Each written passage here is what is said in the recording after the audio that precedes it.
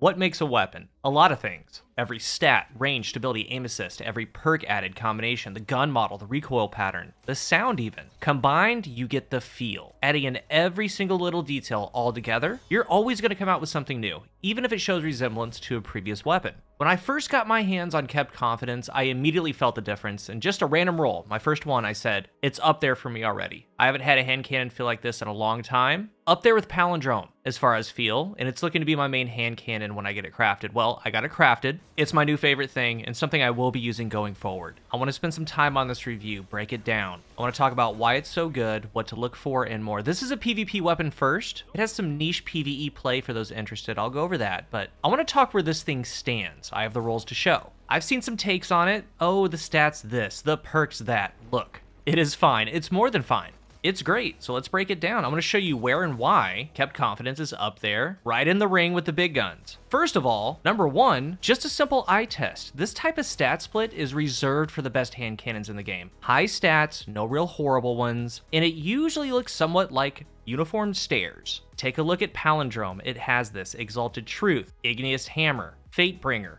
IS Luna. All of these have been regarded as some of the best stat monsters. Compared to some other ones, they have some niche things, but it's because they lack stats, they lack combinations, plain and simple. Like Cantata, that doesn't look like the others. And one of my personal favorites, Judgment, it's not like the others, it needs a lot of help. The Judgment Sure Shot, Ricochet Rounds, Rage Masterwork, 74 range, 32 stability, 32 handling, 40 reload. It's just not up there. It's a feel thing. And straight up, one of my favorite weapons, IS Luna, this one's range masterwork, ricochet rounds, crossfire, 73 range, 69 stability, a beast. But wouldn't you know it?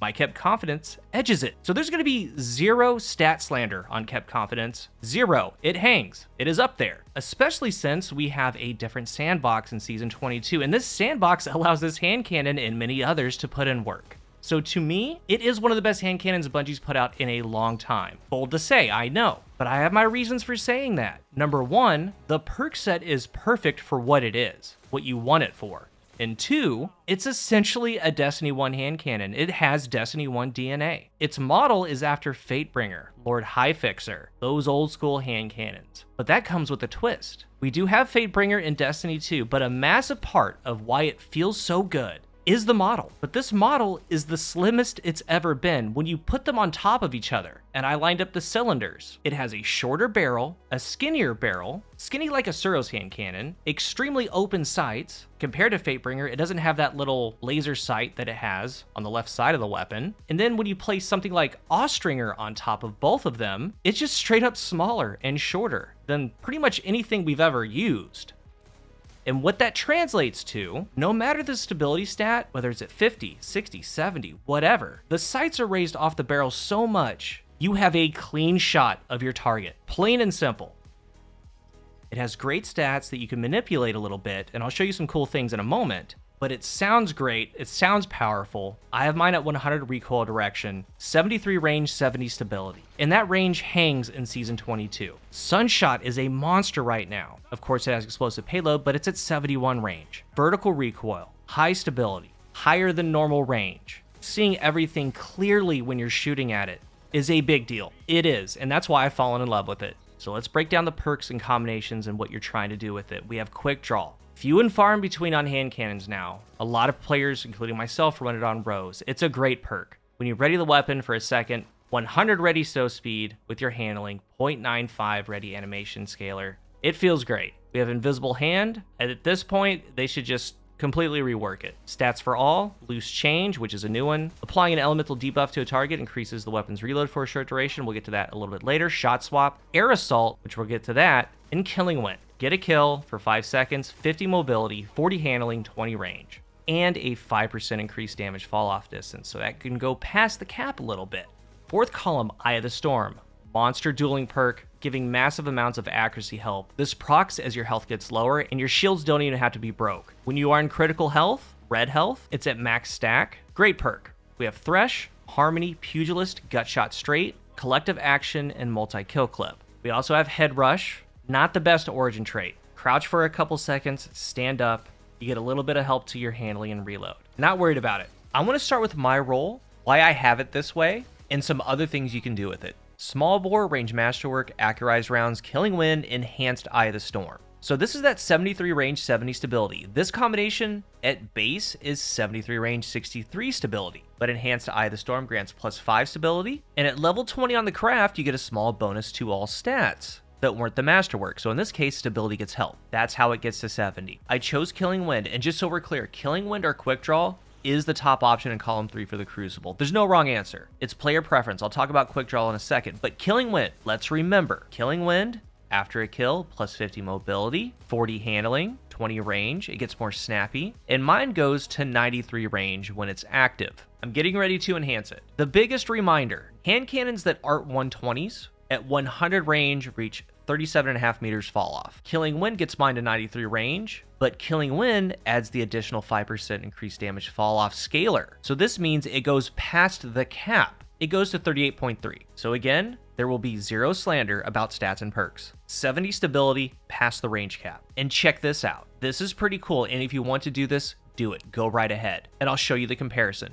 I'm personally comfortable with 73 range, 70 stability, because in this sandbox, 73 range does extremely well. Again, it has a little bit more range than Sunshot, and Sunshot is brutal. With Killing Wind active, it pushes past the actual cap of what 140s can do, and Eye of the Storm wins duels. It also gives handling. But if you go full bore, accurized, range masterwork, Killing Wind, enhance Eye of the Storm. Enhanced gives that passive +5 stability, gets that +2, so it's helping negate that full bore penalty. It ends up reaching 81 range, a threshold.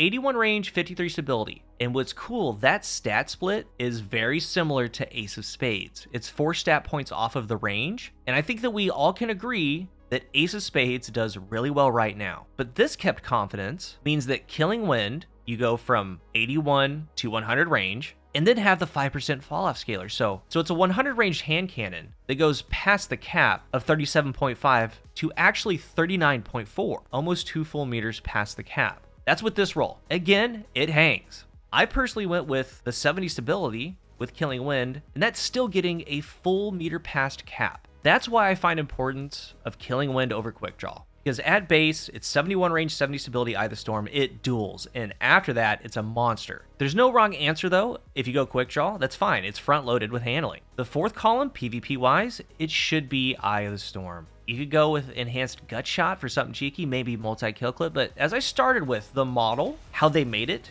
you're kind of pushed to a dueling style. That's what it wants you to do, and it's great. It's a dueling hand cannon. So Quick Draw Eye, Killing Wind Eye is the surefire craft, and you're going to be really happy with both. The other route is Airborne. I do want to bring this up. Air Assault and Icarus mod at base gets a 246 AE. You get a kill. 1 stack of Air Assault is 81 AE, 2 stacks is 100.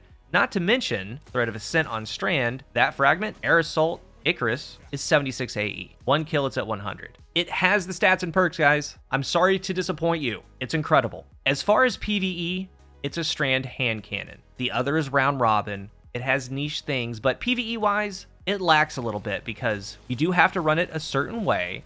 And as far as Strand primaries, Quicksilver Storm is just incredible. It's too hard to pass up, really hard. And I still use my Perpetualis with Golden Tricorn a ton. And Cannon's got a nice quality of life buff. Those help them out, but it is best going to be used with Strand. 3rd column, we have stats for all on Loose Change. Loose Change, applying an elemental debuff to a target increases reload speed. So that means you have to build into it. Things like Isolation. Landing rapid precision hits causes Sever. So when you just lay into a target, you will proc Sever, and that's going to proc Loose Change. And it's just going to be up pretty much indefinitely, because that target's always going to be severed if you're laying into them. We also have Propagation. Melee Final Blows grant Unraveling Rounds. So Unravel Rounds, once you start hitting the target, immediately Loose Changes up. So you're kind of pushed into these 2 fragments for Loose Change if you go that route, if not Stats for All. And honestly, Stats for All, very easy to get going. Just like Killing Wind, it has that 5% increased damage fall off distance. It has 35 reload speed with the reload modifier, also 10 stability range, 35 handling. It's just going to be Stats for All. That final column, we have Gut Shot Straight, we have Thresh, we have Collective Action. It is Strand. There's going to be a lot of Threadlings, so once you pick that up, 20% more damage. You can chain it a little bit. It's okay, not a world beater. It is best used in the Strand kit, but in the current sandbox for PvE, Legendary Strand 140 hand cannon with what's out there, it leaves a lot to be desired compared to them. It is a PvP weapon, and a top shelf one at that. If you're into dueling hand cannons, Quick Draw Eye, Killing Wind Eye, it's perfect. Because when you set it up how I talked about, Enhance Eye of the Storm, crafting it past 20, That's where you want to be. That's where you need to be. Clean model, minimal kick. You can see everything that you're shooting at. Nothing gets lost. And again, I put on a counterbalance mod, so you get it to 100 recoil direction. You don't have to do that, but to me, that makes a very consistent, very sturdy lethal shooting experience. It's up there with the best hand cannons in the game, especially after the mid-range shakeup. And as I talk about with sniper rifles, the only thing that matters is clicking heads. Whatever hand cannon you're using, whatever sniper rifle you're using, if you're able to be comfortable with it, and a little pun, if you have confidence in it, that's all that matters. This thing does a lot of it for you. Minimal kick, Eye of the Storm, it just wins duels. Craft it, try it out. If you're new here, remember to hit the subscribe button, and if you are subscribed, thank you so much for your support. Let's talk about kept confidence down below. I've heard a lot of different things. I do know, mostly agreed upon, it's an excellent feeling hand cannon. A lot of people say it feels great. But when you do break it down, compare it to other things, where its stat splits are, it's up there with them. I would love to hear your thoughts though. So let's talk about it down below. Thank you for watching, and until the next one, I am CoolGuy.